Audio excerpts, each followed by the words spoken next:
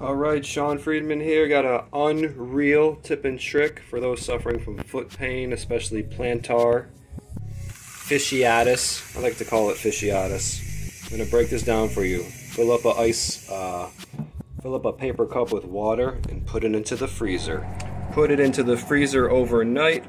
As you can see, I got a bunch pre-made. Alright, she's out of the freezer. You're just going to tear off a little top to turn it into an unreal ice applicator. It could be used for anything. It doesn't have to be your foot, but it's great for your foot. Wow.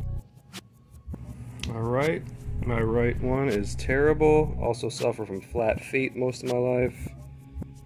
So this it's just a real handy, convenient applicator. You know, probably about 10 to 15 minutes till you get the right little feeling there. Not too long, not too little. Also putting you on game.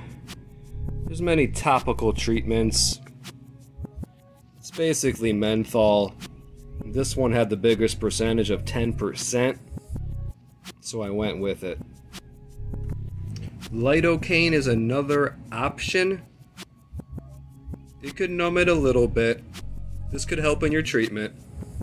And finally, two final notes. CBD cream. I did notice, one of my friends let me try that. The CBD cream did numb it in a different way, which got to the nerves. So that's something to look at. And one more note. I used a pain massaging gel from a company called Abon, and it really activates the menthol portion of it.